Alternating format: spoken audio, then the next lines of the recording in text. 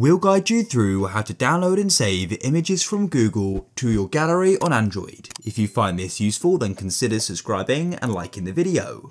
This is super useful to do if there's an image on Google you want on your phone. So first of all, let's just go and open up a web browser. I'll open up Chrome and I'll go and search for the image. In this case, I'm just going to go and search for GuideRealm like so. We can then go and select images at the top. Now go and find the image you want to download and save. I'll just go and do this GuideRealm one here. Now, once you've gone and selected it, all you need to do is go and place and hold your finger on the image and we'll go and see a list of options. One of the options being download image. So you can go and click there. Then it'll go and say downloading file and it says file downloaded. Now, if I go and close out of the web browser and I then go and open up the gallery, it should go and be in there. I need to go out of here. And as you can see, there it is. I can click on it and go and see it and go and use it.